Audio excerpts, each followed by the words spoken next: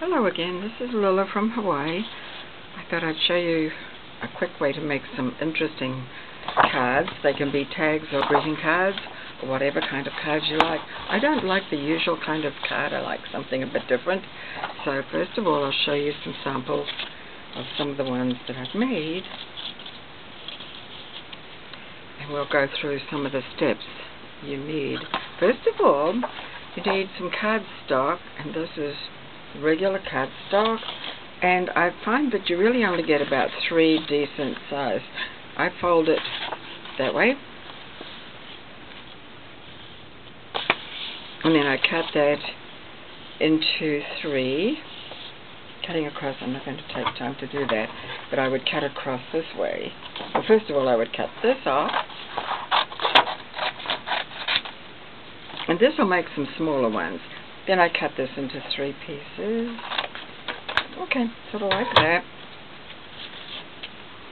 Now, to make the card, first of all you need some pictures. And I print these off a website, my own actually, and then I give them a coat of varnish out at on my painting table outside before I work with them. That sort of seals them. Then I cut one out.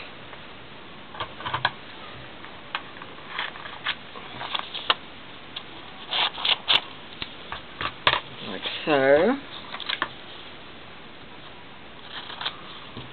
going to do this fairly quickly, just roughly, because it gets cut again. Then I take my card and I glue that on there.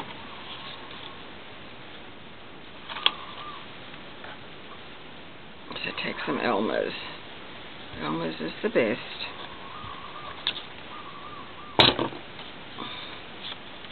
So put that there.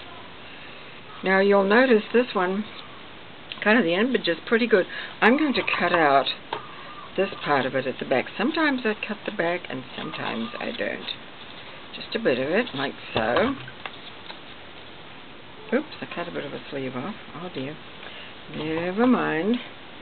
And then to make this shape, you see all of the cards are shaped like that. There's where you write inside. So then you take your scissors and you make a design that follows the outline of the image. Don't go too close to the face. So that would be it. And then she's ready to paint. And what I would do is I always paint here and here. Hold this down when you paint so that you are not painting inside where you'd write, like that. See? You don't want to paint inside, so you would do that, paint it. Then you find a tag or a word or something, and you apply that. You can use washi tape with words. I cut words from books. I had some on some transparent paper of some sort. So it's just up to you. This is, I'm going to try this. I don't think I've done this. This says dream. It's washi tape. So I would put this, remember this is painted already.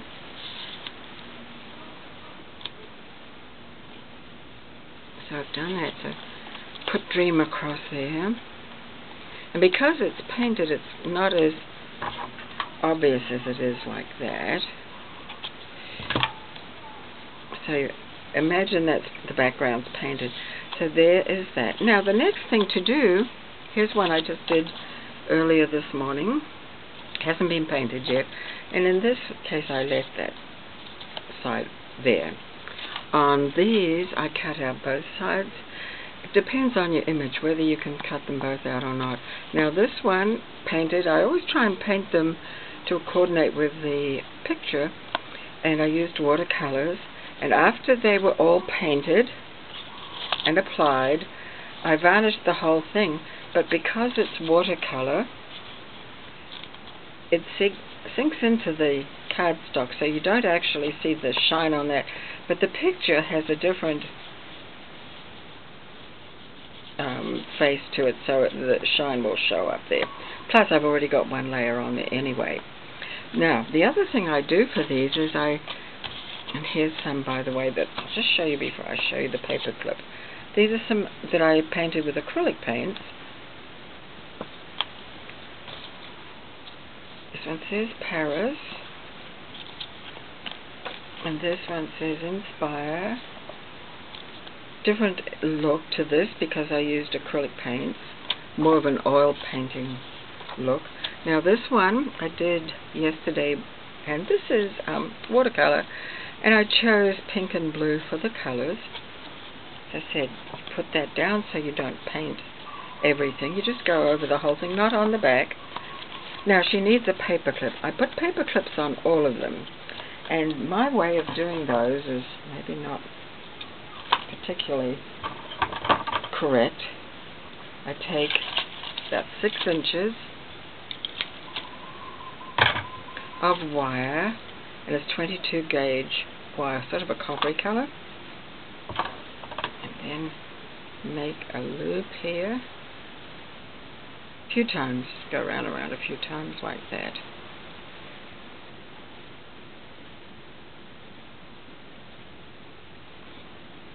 I've gone around a few times. I then do it by hand. It's easy because the wire is very pliable. Till I'm making the front of the paper clip. You see I've still got that part there. Going around and around, and it depends on the look of the card, if the card's big or small. So this looks like this would work. So I'll show you 2 different ways I do that. Now on this one, I'm going to make a similar loop for the back. So I go around, make a little. So you see I've got one there. Now I'm doing the other end, sort of similar. I'm going to take that and do that like so. Okay, so here's my paper clip. Now these will not stay on very well unless you do something. So I put it over here, push it on the back. I think I need it up there more. Where am I going to put it? There. There. Yep, there. And then for this particular one, because I didn't poke it through, I'm just going to put a little piece of this tape, Scotch tape, and to get it to fasten there, I put that there. And that stops it running around. Now, of course, I'm going to cut up that little. Okay, so there it is, and you can, of course, move it because it's pliable. So that would be one way to do it, and I like that a lot. I think that's easier. If you wanted to be a little more definite with the application, let's see. Uh-oh. Hopefully you can see that. Trying the camera at a different angle. Okay. Now here we go again.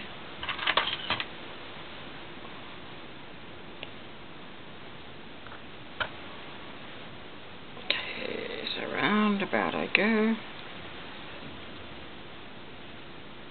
And I'm doing it as quickly as I can because I don't have a whole lot of time on the camera. Okay, so when I get that much done, take it in my hand. My hands are pretty strong. And I'm going to go down, down, down.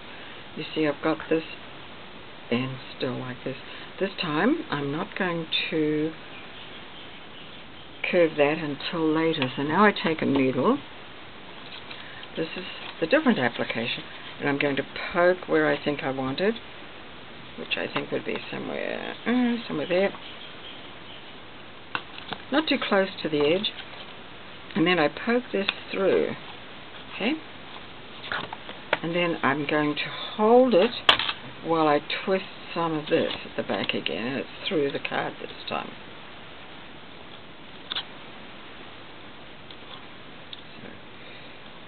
See, one more. Let me show you on the inside. Here I go. I'm turning it that way so I can roll correctly. You can push them whichever way you want. Now see, it's there. So now I don't need to put necessarily put tape on it. It's not totally needed.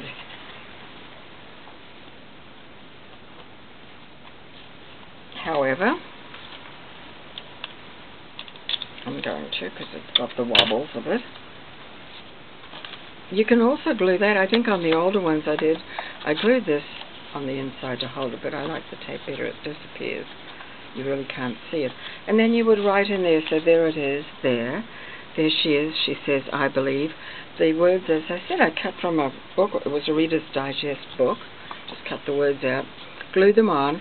I will be going over them with just an ordinary lead pencil, just to smear them a little bit so they're not quite so obvious.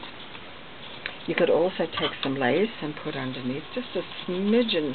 This is far too much, but just tuck a little lace in one corner like so. Be all right. Let me show you some more. Haven't finished this one, but this one is kind of quite grungy looking. I'm going to make the background dark, so she will be sort of grungy looking. She's a flapper. This one is the one I just did, and I think I need to change the word on that one. I can still, because it's washi tape, I can still take it down a bit. I think it's too big. There. And by the time it's painted, that will be fine. Here's the one I just made. Paperclip. This one says, the rendezvous was Paris. I put a stamp there, tried that out. Works okay, not great. This one says, lovely memory. She looks like she's, try and look at the image. She looks like she's thinking. That's that one. This one, I had a sticker of Paris, and this one, because she looks like a French lady holding a Paris rose, I put Francois on that one. This is an older one, says Inspire Paris. These are the ones done with the acrylic paints in a darker way. The others were the pastels. Then this one says a wish, and it hasn't yet been painted. And what I will do is I will also paint over that a bit and paint that, so that's nice. So, let's see. Oh yes, and here's another one. Imagination. She's quite elegant. She was black and white as well, but so that the background wasn't totally black and white, I put some pink and mauve in there. And you would write there, ignore that. That just is like a little enhancement. And as I said, if you want to put a little bit of lace or a little bit of something there, by all means do it. You'd have to, just cut small motifs and figure out where you want them. You could, of course, put one also on her gown. That's what you want. I like them like this, and I like them with quite a nice high glaze. This is quite a high gloss. Don't know if you can see that in this light. Yes, there you go. It's quite glossy. As I said, it was all over with the varnish, and it just seeps into it, so it's not showing anymore. So there you are. Those are my cards. Thanks very much for watching. Bye-bye.